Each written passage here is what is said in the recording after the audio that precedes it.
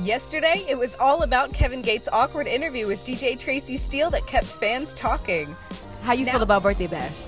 The energy's okay. The energy's okay? No, it's going to be crazy. When you walk out on that stage, it's going to be crazy. I'll see. I haven't seen it yet, so I'll see.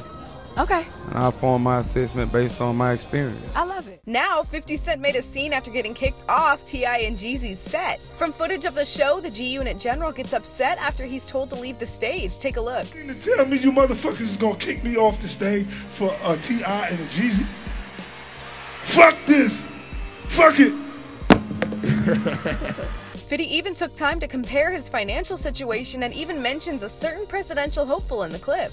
Rich is a motherfucker. Now I will file bankruptcy because I want the discount. Yeah.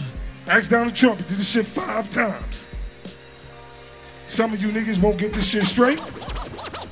I'm fine with it. Well, talk to him then. I am fine. Are we close to witnessing a breakdown of G-Unit's fearless leader? Let us know what you think in the comments section, and don't forget to subscribe to our YouTube channel. And as always, hit up hiphopdx.com for more music and news.